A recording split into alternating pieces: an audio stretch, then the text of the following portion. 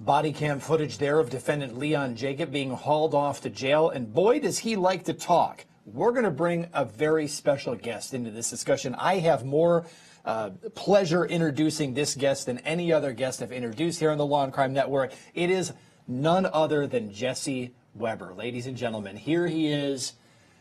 Thank you. Notice that when he's my guest, he doesn't even go through the trouble to don a tie. You know what it is, Aaron? Your presence takes up so much of the camera. I don't need the tie. Well, it's a pleasure to be your guest here today. So let's talk about Leon Jacob here. What's up with this guy? This guy likes to talk. He just starts spilling his guts about a detailed docket of everything that he does this day. And why does he do that? He wasn't asked about his whereabouts. Guilty conscience? I'm surprised that he didn't just take out a note and say, I'm so hurt. Here's what I did between the hours of 6 a.m. and midnight. I mean, he had a prepared alibi ready. He just kept talking, he just kept talking, and he just kept talking. So when the jury looks at that, they see a guy who's very suspicious here. Automatically, his first instance is to tell the officers where he was. He wasn't even a suspect yet. A normal reaction would have been so overtaken with grief and trying to understand what's happening, and maybe first ask, what happened to her ex? How did this all happen? What? Confusion. But no, he's prepared with a statement about what he did. Very suspicious. Yeah, okay, and her reaction, okay, his new girlfriend's reaction to learning about this purported death, because that's the way police played it. They played it as if this actually was carried out. Okay, is that acting, or was it a legitimate reaction? How many times do we see these kinds of sting operations? We saw it in Dahlia DiPolito. We see it all the time. We try to analyze what are people really thinking. And here, if you just look at the reaction, you might say to yourself, okay, everybody reacts differently. We covered other cases. We covered Tex MacGyver, right? Try to understand his reaction to what happened to his wife. But here, when you combine it with the unusual circumstances, and especially with this Leon Jacob character, you start looking at it and say, this is not normal behavior. This is a little bit strange. I mean, that's the way I took it. And I hate to sort of armchair quarterback it, because we know the full story. Right. And judging it knowing all the facts that we know is a little bit tricky.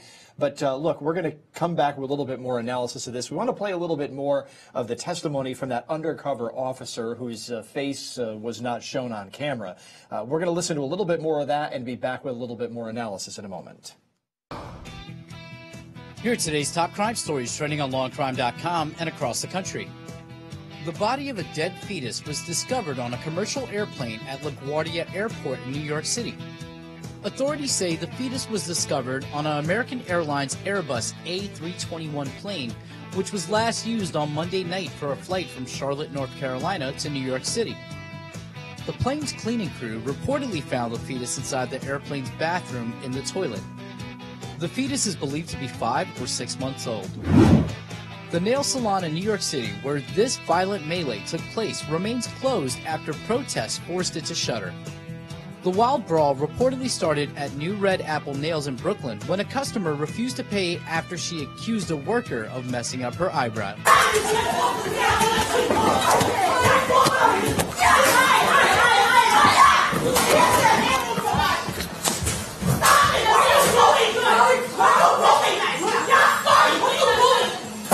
Customer Christina Thomas and nail salon employee Huiyu Zhang were both arrested and have been released from police custody. The video sparked protests due to the racial nature of the attack. Convicted sex offender Bill Cosby is asking a judge to dismiss a defamation lawsuit filed against him because his accuser is a public figure and not a private citizen. Actress Catherine McKee accused Cosby of sexually assaulting her in 1974, and when Cosby called her a liar, she filed a civil suit against the disgraced comedian. Cosby, who's been accused of sexual misconduct by over 60 women, was convicted of sexually assaulting Andrea Constant at his home in Pennsylvania in 2004. Cosby could face up to 30 years in prison when sentenced in September. Those were today's top crime stories. I'm Anthony Velez for Law and Crime. All right, let's talk a little bit about this Bill Cosby case, and for that we have our very own Jesse Weber, who's a little disoriented because he's on the other side of the desk right now. I got to tell you, the morning host chair looks good on you. It does. I don't like to I don't say know. it. I think you like to get up early and come in here first thing in the morning. So Bill Cosby, though, he's trying to say, hey, wait a minute, I'm famous, but you're famous, and he's trying to use that as a shield from a defamation lawsuit from one of his purported victims against him. Right. It's interesting. So under the law, if you're a public figure, if you're a celebrity, there's a much higher standard to get a successful defamation lawsuit as if opposed to if you were a private individual. Now, this is where it becomes really interesting. If I mention the plaintiff's name, Catherine McKee, how many people know who that is, right? Well, you could say she is a public figure because she has access to the media. She is putting herself out there and saying she's accusing Bill Cosby. She has that platform. Maybe that's what makes her a public figure. But really, the Supreme Court is going to have to ultimately determine what makes someone a public figure. And I think today is a really interesting time to do it, especially with social media and having access. What makes someone public today? And that is a really interesting legal development, because whatever they decide will have not only implications for this case, but any kind of defamation suit in the future with celebrities. Yeah, who is a public figure? The old standard used to be, is it someone who basically has access to the press to defend him or herself? Right. Okay. And if you're famous and anybody can pick up what you have to say, there's a higher bar for such a person to successfully press a defamation claim. Because in theory, they could just go out and say, hey, look, this person who's saying this about me, this isn't true, and it would get picked up and carried. But as you say, these days, I mean, anybody can send out a tweet. Here's the other way of looking at it. They were protected, let me rephrase, private individuals were protected because they didn't have access to really defend themselves against these claims. But the public, if you're a public figure, if you're a celebrity, you take the bad press with the good press. The flip side of it is, with McKee, you could say she became so famous through all this, not through any fault of her own. She's claiming that she was sexually assaulted by Bill Cosby. That's what's making her a claim to fame. Yes, she was an actress. Yes, she had access to different television shows. But really, what's putting her in the public light is something that she didn't want to bring her to the public light. And I think that's a very interesting argument for her team to say, you want to call me a public figure? I didn't ask for this. I'm not a general public figure like President Donald Trump or Bill Cosby or anybody who tries to get into these defamation suits. I was brought into this for something of not my own volition, and maybe that's the argument she should phrase. At the end of the day, she's going to want to say she's as private as possible, because the standard would be negligence as opposed to showing actual knowledge of this false claim. It's a lower standard. Look, it still sets up an interesting case, because ultimately it's a he said, she said back and forth between Cosby and this purported victim. How do we litigate the truth of the matter? I mean, that's part of defamation law as well. We could keep going around and around about it, but look, we want to switch back, folks, to the Leon Jacob case. We're going to listen now to a paralegal who was caught up in this whole mess. Laura Thurlow, she basically had some connection with the alleged hitman. She was tied up in this, and we're going to listen to some of her testimony now. All right, we're going to pull out of that clip a little bit earlier to sort of break down what happened. Jesse, this is really critical stuff. Leon Jacobs is asking her to get him back together with his ex, and if that doesn't work, to get his ex out of town, and if that doesn't work, to inject her with a syringe. You know what I love Who about asks the bail bond people to do that? You know what I love about this guy? He won't do anything himself. He tries to get the bail bondsman to help him out. He tries to get Motaz. He tries to get Laura. He'll do anything to get someone else to do it. And he's so naive to think that this wouldn't happen, that these people that he tried to solicit wouldn't come back in court one day and testify against him. I find this ridiculous. But he's always going after other people to get what he wants done. Yeah, thinking that he can somehow deflect it, perhaps, and say, oh, I wasn't doing any of this. It was this person. It was that person. I mean, apparently no concept of criminal justice. Right. And like he said to the officers when they came into the apartment, oh, I was here all day. I personally didn't do anything. And by the way, I got up and got a snack at 11:01 and went to the bathroom at 11:15 sort of thing. I mean, he had his whole day all lined up for them. Why? I mean, I can't remember half what I did this morning, but he knew everything. Look, consciousness of guilt, possibly. We'll be back with more on the Leon Jacob case in just a second here on the Law and Crime Network. We're going to continue to break down that testimony from the paralegal when we return. Wow, more crazy testimony from that paralegal who was wrapped up in this murder-for-hire case in the Houston, Texas area.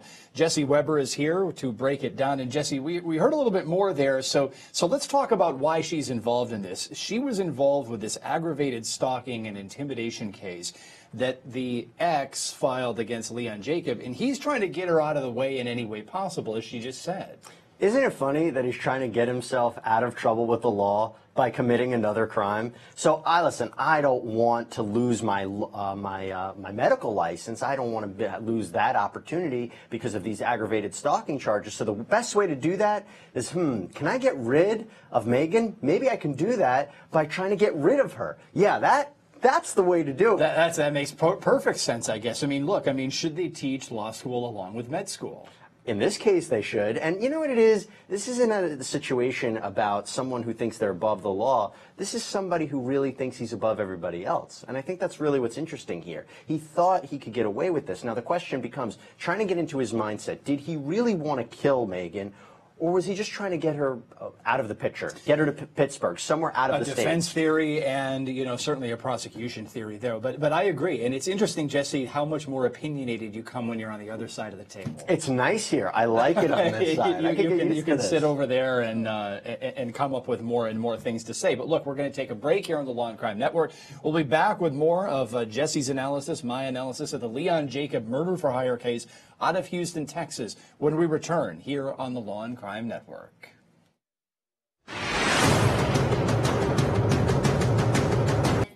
Welcome back yet again, folks. We were listening to more testimony from that paralegal in the Leon, I'm losing my thought train here, Jesse. You've distracted me yet again. Leon Jacob trial. And her connection basically is, look, Leon Jacob knew her through this aggravated stalking incident. He was afraid about losing his medical license, so he's asking this paralegal to help get his ex-girlfriend out of the way. He was persistent.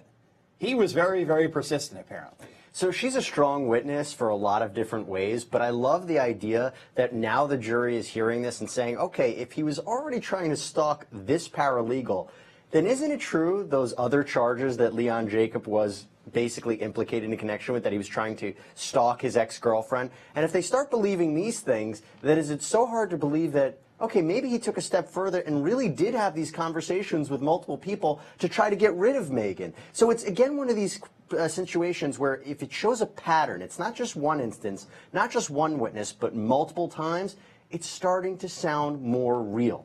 He's not taking the hint to back down. He's not taking the hint, okay, this proceeding is occurring, the stalking proceeding. He's not taking the hint that he better back off. He's trying to meddle through this person, meddle through the hitman. Again, a pattern lining up, and bit by bit, the presumption is that maybe he is indeed guilty of this. But look, we're going to continue our review of the Leon Jacob case when we come back in just a moment here on the Law and Crime Network. The case of a med school grad accused of hiring a hitman to take out his ex.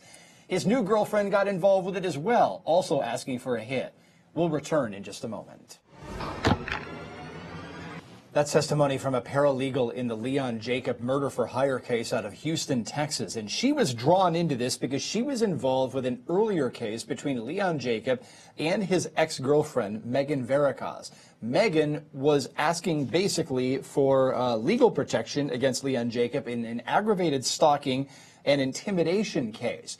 This paralegal was wrapped up in that, and in the process of it, Leon Jacob basically said, can you help get her out of town? She needs to get out of town. She needs to possibly be injected with a syringe that I can provide because I have medical training to help incapacitate her so that she can be carted out of town so she can't testify against me and jeopardize my medical license. That's how this whole thing started. Jesse Weber is here with me to break it down. This is just bizarre, bizarre, bizarre, because it starts with some bad stuff and then it gets worse, and then from getting her out of town, it allegedly then goes to murder for hire, just get rid of her completely, just erase her. But the defense is trying to say, no, it never went that far. He just wanted her out of town to prevent her from testifying. You know, that's the interesting part about this case, right? How far are we supposed to believe that this man went before he said, oh, I don't want any violence to come to her, I just want her to leave town? These words like taking her out, terminating, eliminating, when you hear me on the recorded conversation with Motaz and this undercover police officer, I never said those words. I never intended for her to get killed. But I just said them with no intent. I did everything in my power to get people who are involved in the hitman business, okay, people who kill people. I'm going to talk to them. I'm going to have these conversations, but whoa, I never gave them the green light to do anything like that. A jury is not stupid as much as Mr. Jacob might like to believe everybody is stupid. Now, again, the question is it so clear-cut that this was a solicitation for murder? Was this a guy who was mixed up? Was he just trying to scare her? We have to try to understand it because it's ultimately the most bizarre case, maybe one of the most bizarre cases we've covered here on Law and Crime. And this guy, I'll tell you right now, He's not a likable defendant when he was on the stand. Yes, he gets up on the stand and he's rubbing people the wrong way. Look, even his new girlfriend, Valerie McDaniel, who was to become his co-defendant, but she committed suicide before the trial, she even said, apparently, well, when I first met him, I thought he was a slime bag. That's not exactly what she said, but it's more or less what she said. I didn't like him. He put me off. He rubbed me the wrong way. But then once I got to know him, I thought he became a really, really nice guy. And then she fell head over heels for him. Her initial instinct was she didn't like him. But this guy thinks he can get in front of the jury and charm the jury by making sarcastic jabs back at the prosecutor's questions? Well, correct me if I'm wrong. Was it not the Bell's bondsman who said that it was like speaking to the devil himself when he spoke to Jacob? Which witness has come on the stand and has spoken favorably about this man? We had his ex-wife testify, who said all crazy things about him as well and how violent he was. And then we'll know later on is that when his mother had a jailhouse conversation with him, she said, you can't keep your mouth shut, Leon. You don't know when to shut up. He's not a likable individual, and that matters in these kinds of cases. What the thing for me is, when I first read this case, I'm surprised that someone that educated, who was involved in the medical profession, would wind up like this. And we see it in terms of other kinds of professionals, like attorneys, who get mixed up in these kinds of things. You think people might know better, but unfortunately they don't. Well, look, I mean, so there's a personality trait that basically makes people talk. I mean, you and I talk a lot. We get paid to sit here and do it. Do we say anything, though?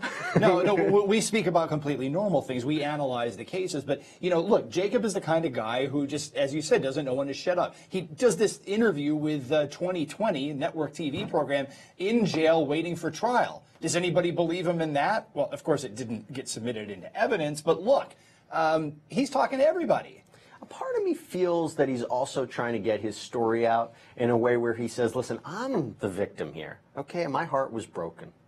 My heart was broken. Megan and I broke up. Well, then walk away, find a new girlfriend, move on with your life. Didn't he do that? Too many of these cases start with this nexus that there's some breaking apart, and you just want to look at the people in so many of the cases we cover here and say, just walk away. Anyway, we have to wrap up. Jesse Weber, great to have you as a guest today. Great being here. It was an honor. And I'm going to wrap up and sign off. I think Bob Bianchi is going to be back on the flip side of the noon hour here. So I appreciate being with you this morning here on Law and Crime, along with your regular host, Jesse Weber.